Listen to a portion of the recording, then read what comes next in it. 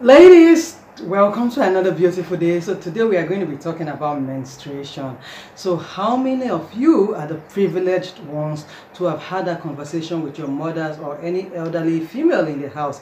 I'd love to hear whatever your conversation was like in the comment section. But for me and others that did not have that conversation, we had to learn every other month or every other day. We had to read books that were available to us and just take every month, every day as it came. My story of how I had to learn through or go through every other month prompted me to always remember that I was going to have that conversation with my daughters. I was going to teach her, talk to her about menstruation, letting her know that menstruation is not a sin, menstruation is not a crime, menstruation is not a punishment, it's not a cause or anything that would make her have that low self-esteem. Because at the time when you are menstruating and you do not have that conversation with your mother or any lady, it's safe to say that you will be thinking that you are the only one who is going through that that predicament, and most times you are going to be afraid to even tell your parents that such a thing is happening to you. So based off what I went through, I made myself that promise that I was going to have that conversation with my daughters. So guys, you're welcome to another beautiful day. My name is Obinje. Good morning, afternoon, evening, depending the time of the day that you might be watching this video. You're welcome to another promising video where we talk about things that relate to love, life, marriage, business, finance, and family in general. So please, if you want to be a part of this beautiful family, all you need to do is just subscribe to the channel, turn on your post notification, give this video a thumbs up, and please share this video so that a lot of people get to join in the conversation. So guys, you're welcome back, and I said I was going to be telling you guys my own story about how I journeyed into menstruation without any form of guidance by anybody. So there was this particular day, April, I'm not too certain about the day again, it was April 1995. I'd gone to bed and woke up the following day, and before we would do any other thing, my sister, my elder sister, my younger brother and I, we were playing around the house, and my cousin who was living with us at that time called me and told me I should do a 360 for her. When I did a 360, she spoke in our local dialect, telling my mother that I was stained at my back. And of course, my mother was like, "What did you say?" and called me. And when I came, my mother told me I should also do that 360. And when I did the 360, she told me I should go have my bath. And when I'm done, I should come and meet her in her room. While I was having my bath, I remember clearly my mother was speaking to my father on the phone, telling him that Oche had started her menstruation. You see, I was in the bedroom having my bath, and I was like, what is menstruation? What is menstruation? And something clicked in my mind. About a year or two before that year, my elder sister got stained at her back from school, and her friends, my friends and I that used to all go home together, when we saw that map of blood on her gown, we were all scared because we thought she had sat on nail. So we hurriedly left school to go home. And after that day, if I'd asked her, she would just say it was nothing serious, nothing serious. So when I was in the bedroom having my bath and I heard my mother telling my daddy that I'd started my menstruation, it clicked that could that have been what happened to my sister. See, I was kind of angry and not so angry, because I felt that if something like that happened, then my mother should have called me. But years have passed, so I don't really remember what how my emotions were again. All I know is that when I came out, she gave me it was always sanitary pad we used to use that time. She told me I should get my panties, and she wore it for me. She laid it on the pants and told me that this is how I should be doing it, and that every other month I was going to be seeing my period. Now, one other thing that I remember very well, which shaped my should I say my sexuality for a long time, is the fact that my mother told me that I am a woman now. Guys, at the time I started my menstruation, I was just 11 years of age, and that is me being told that I am a woman. And I'm like, have I finished being a young girl? And how fast did I grow from being a young girl into a woman, that I'm being told that I am a woman. If anybody touches me on my body, I was going to get pregnant. I was not told, I was not informed, I was not given any knowledge about how to get pregnant. And I became scared. I didn't want any man to touch me. Now that's a story for another day.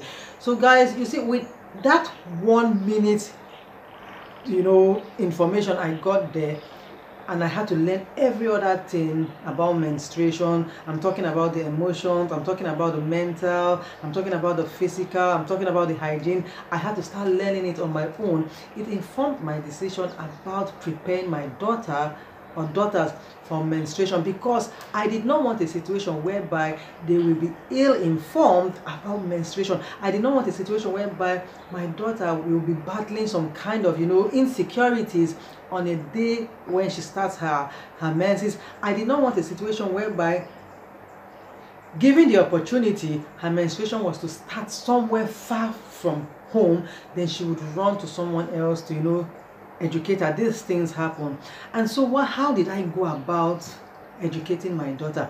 Like I said, my period started when I was 11 years, and over the years I've realized and I have seen that not everyone starts their menstruation at the age of 10 or 11. If I remember clearly, my elder sister said she started at the age of 14. So it made me realize that there isn't any time frame as to when you is going to start your own menstruation. There is no set time that all young girls will start at the age of 10 or 11. And I'm like, okay, so if I started at the age of 11, my elder sister said she started at the age of 14, and friends say 12, 13, some even say 10. I now sat down and told myself that, oh, there is a possibility that my daughter might not necessarily start at the age of 11. Now, I used my first daughter because she is the one who has started her menstruation. My second daughter has not yet started. But the good thing is that when I was talking to the senior, once in a while I used to chip into the younger, because kids are growing way too fast for their age at this time. So I started educating her about her menstruation at the age of 9, because I felt that it could start at any point in time, and I did not want her to be taken unawares. So how did I go about it? Now, because I understand that she's a small child, most of the things that have to do with menstruation, the terminologies, they might be too big for her. So I tried as much as possible to use child-friendly words to let her grasp. And in the process of grasping, I'm not going to overburden or oversaturate or put some kind of fear in her mind, because I'm going to be talking about menstruating every month. So I tried as much as possible to let her know that something like this happens. And you see, they know Pampers. Kids know Pampers because most of them have younger ones. So there is a kind of relationship between Pampers and your sanitary pad. So sometimes I show her that this is mommy's own Pampers, and once in a month I have to wear Pampers. At that early stage, she's always asking, at that her early stage when I used to talk about it, she used to ask, why do I have to wear Pampers every day when I don't pee on my body and I don't put her on my body rather. And I'm telling I remember telling her that time that yes, I do not do any of that, but there is something else that mommy does every other month. So I'm like, okay, you have an injury on your body, right? And you bring out blood. So technically, mommy brings out blood every other month. So she's like, well, at that time she's like, what do I mean? Is it not some kind of illness or all of that? And I'm like, no. So as the years start to go by, I started, letting her know that as a woman, you have the rare ability to give birth to a child. A man can do that, except you, the woman. And for that to happen, there are processes and there are stages. And the most important stage to get to that level is that you must menstruate every other month. And this is when I started to tell her, or rather I started telling her that for you to be able to give birth, there are stages and there are processes. And the introduction into it is that you are going to menstruate. So it gets to a stage in your life when you are going to menstruate.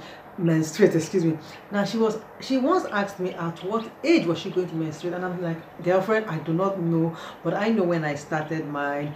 And of course I can't use my own body to judge your body. So what we are going to do is that we are going to be prepared. And most times I'll go online, I'll tell her, come, let's read about it, let's read about the woman's reproductive system. Let's know why you have to menstruate. Let's know, how many days you might need to menstruate in a month. We need to know.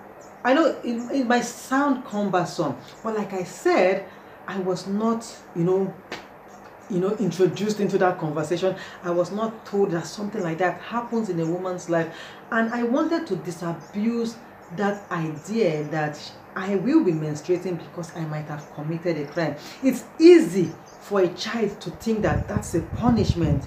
It's easy for a child to think that she is cursed. It's easy for her to think that I'm the only one who is menstruating, because these are conversations that are not openly had. These are conversations that are not even had.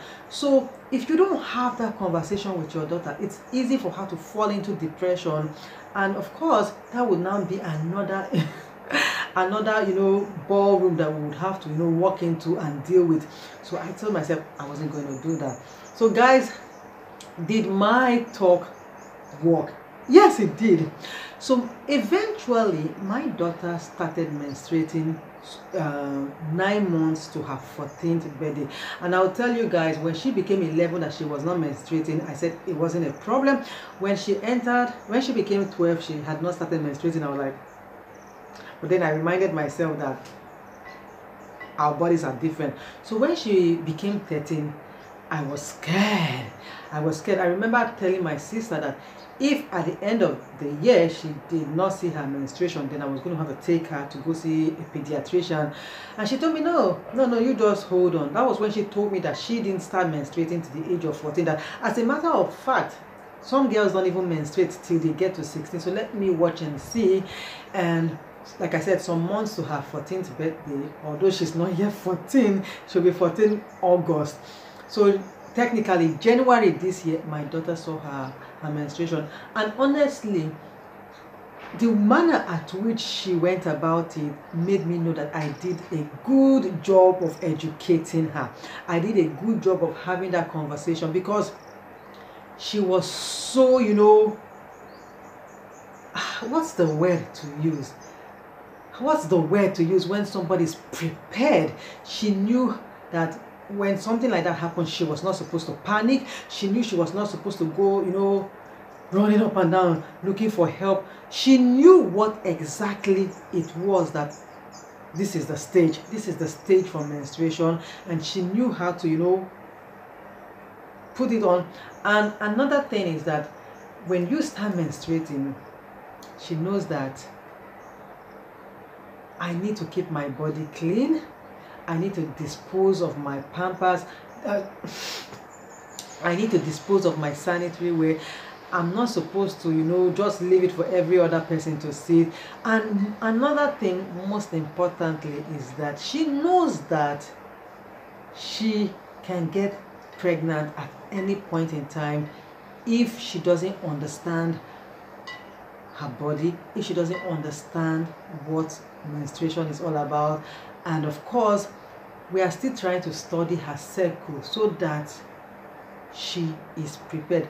Now, I understand that another reason why our parents, our mothers didn't have that conversation about menstruation with us is that most times when you talk about menstruation, the conversation usually ends in your daughter's sexual, health. Now, I'm not saying that if you don't have that conversation with your daughter, she will not be promiscuous. And at the other end, I am not saying that if you have that conversation with your daughter by preparing her for it, that she's going to be promiscuous. Everything boils down to discussion. So now that we have tackled the stage of, having that conversation with her about menstruation, we have started having the conversation of her sexuality. We started having the conversations about sex, because whether you like it or not, your kids are growing and they are going to grow into the society that they are in. They are ladies, they are guys, so you have to prepare them, or I personally feel that I have to prepare her, because come what may, that time will definitely come. So guys, this is how I prepared my daughter for menstruation.